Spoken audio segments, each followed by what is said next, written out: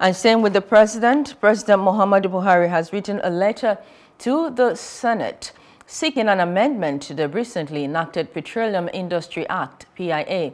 Buhari wants to remove the Ministers of Petroleum Resources and Finance from the board of the newly created Nigerian National Petroleum Corporation, NNPC Limited.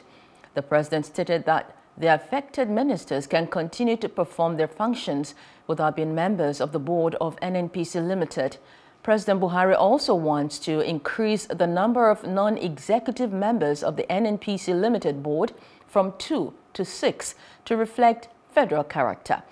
In another letter, Buhari transmitted the names of nominees for screening and confirmation as board members of the Economic and Financial Crimes Commission, EFCC, and the NNPCL. Hello, hope you enjoyed the news. Please do subscribe to our YouTube channel and don't forget to hit the notification button so you get notified about fresh news updates.